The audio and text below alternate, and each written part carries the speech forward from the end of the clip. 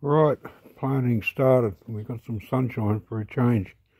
I've done it a little bit different. Normally I dig these holes and then put these punnets in the hole and bring the soil down around them.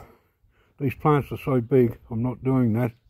I'm just dumping them in the hole, and what that's doing is supporting them. They'll wilt. There's not too much sun. It's actually a pretty good day. So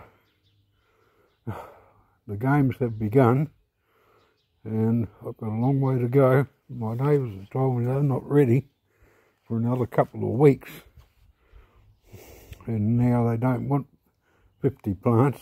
They only want half as many, and I'm not sure if I can use them all. So because I want some of these raised beds to have vegetables in. I'm not going to grow vegetables in that glass house again because it's such a bloody mess.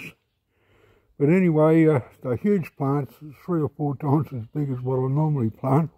The thing is, it's been a success story putting the seedlings in the glass house. They did well in there. So what that'll mean is next year I'll start my seedlings probably a week later. I started at the end of July. I'll probably start the first week of August or the second week of August.